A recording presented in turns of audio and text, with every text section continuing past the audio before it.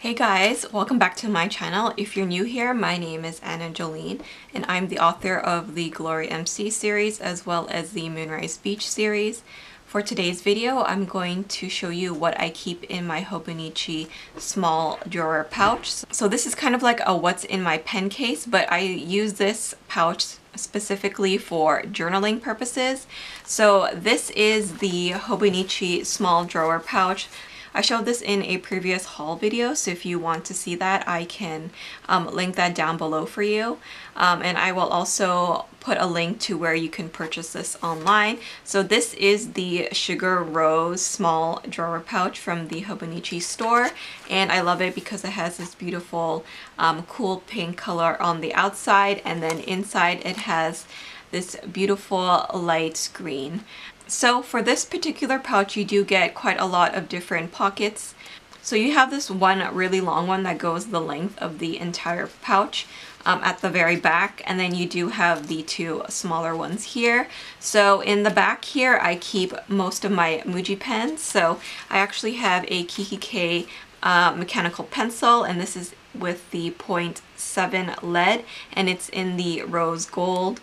I really love this. It's so elegant and beautiful. The top is where you put the lead in. It doesn't have an eraser. So that's the only downside to it, but I absolutely love this pencil. It's so beautiful. I do keep quite a few of my favorite gel pens, and these are all from Muji. Muji does my favorite gel pens. Usually I have 0.5. I have also used the gel cap ones in the 0.38, and those are absolutely amazing. So I do have quite a lot of gel pens kept in there because these are my must-haves. I do use colored pen in my journals, especially in my Hobonichi A6. This right here is a Sakura Jelly Roll, and it's the white pen. This is my favorite white gel ink pen. It works really great on craft paper or even black paper, and it even works on like mild liners as well. So if you like to do kind of like highlights on your hand lettering, then that's great for that. I do have one ballpoint pen. This is the 0.7 ballpoint pen from Muji. This is my all-time favorite ballpoint pen, so I just keep that there just in case. I haven't had a need to use it yet, but it's just there in case I do need it. In the second kind of compartment, I do keep my lettering pens. So these are calligraphy pens. These two I recently hauled, so you may see that video. I will link it down below also. So these are the Pentel brush sign pens, and I have the color pale pink and then also pale blue. And these are brush tip pens.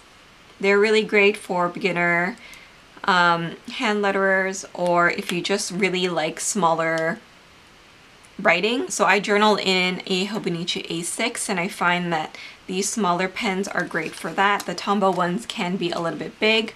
I also have these lettering pens, and these are from the brand Kuretake, and these are the Kokoro lettering pens. So inside here I do have the fine black cartridges, and that's what it looks like.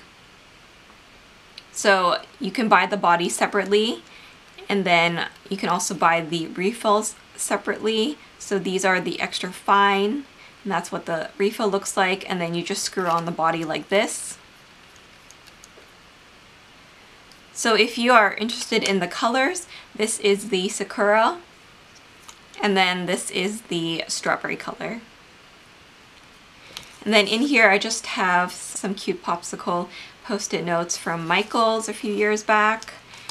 And then in here I just have a pink glitter ollie clip. It's always helpful. Usually I will have some stickers in here, but I don't have any right now. The next thing over here is the kind of main compartment, I guess you can say, is where you can store quite a lot in this main one. So it is a mesh pocket like this, And in here I have most of my fountain pens and other miscellaneous things. So one of my must-haves for journaling is clips like these. I use these to kind of hold my pencil board in place in my Hobonichi. So this is definitely necessary. And then in here I do keep my fountain pens that I have ink right now. So I do have a video on these as well, so I will link those down below. So I currently have 4 Lamy Safaris inked right now, and they all have different ink in them. These 3 are from the 2019 special edition. So this is the powder pink, and I will go through each one of them. So this one is the powder pink, and I have this in the fine, and I have this inked up with the Lamy violet right now.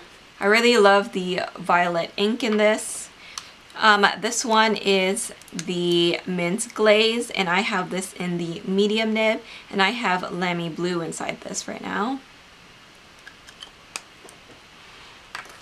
And then in the blue macaron, I have it in the extra fine nib. And this is running low, so this has a bit of the violet ink left in it. So I'm just gonna finish that out before I change it up with another color.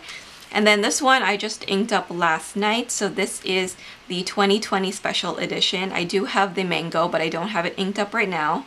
And this color is the aquamarine. So you can see it's a beautiful kind of greenish aqua color. I really like it because it has the really pretty matching pen clip. And this one is also a medium nib, and inside here I do have the Lamy turquoise ink. So this is the freshest one. I just added this last night. So yeah, like I said, once this one runs out, I will refill it.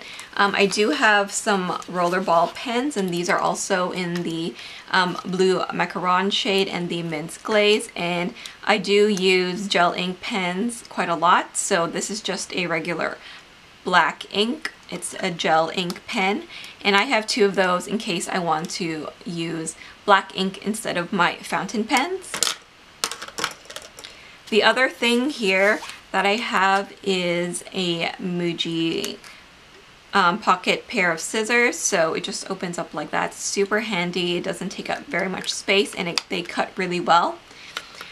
In the pouch you do kind of have this like seatbelt type of elastic, and you can put your pens in there so they don't move around so much. So I find that it's really great to hold my fountain pens. I do have a mini glue stick just in case I want to paste some pictures in. I can do that. The other thing I have is the tape runner. So it kind of looks like a whiteout, but it's actually a glue runner. But that's a little bit bulky, so I don't keep it in here, but I sometimes use that to stick down my photos. And in here I do have a couple of the friction stamp pens. So I do have the little sushi one and also the heart with the smiley face, and I just use this just to add a little bit of deco in there to add some cuteness to my spreads. So as you can see, everything fits really well in here. I love the way that my fountain pens fit in here perfectly, and they don't move around very much, so I'm not worried about it spilling or anything like that.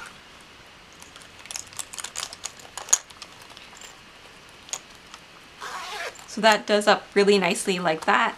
And then at the very back you also do get another pocket like this, and I just keep a couple of the Mildliners. So these are dual-ended highlighters, so you have the chisel tip here as well as the more pointed tip over here, and I typically use the pointed tip when I'm journaling. I will write like the header or anything like that when I'm not going to be using my lettering pens.